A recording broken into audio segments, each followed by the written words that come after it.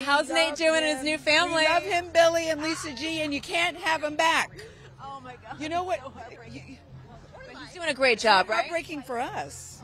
Maybe heartbreaking for you. He's so quick.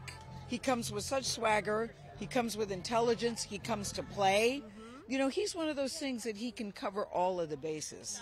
So I think, you know, we are thrilled. We are thrilled.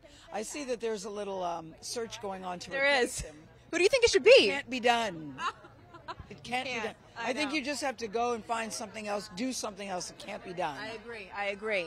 So how do you feel being here tonight, surrounded by such, you know, powerful, inspiring women like yourself? It's a type of thing that you say, I always like being a girl, but I really like being a girl on a night like this.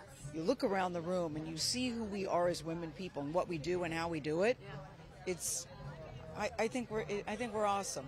I think we're awesome. It's so good to talk to you, Nice Gayle. to see you.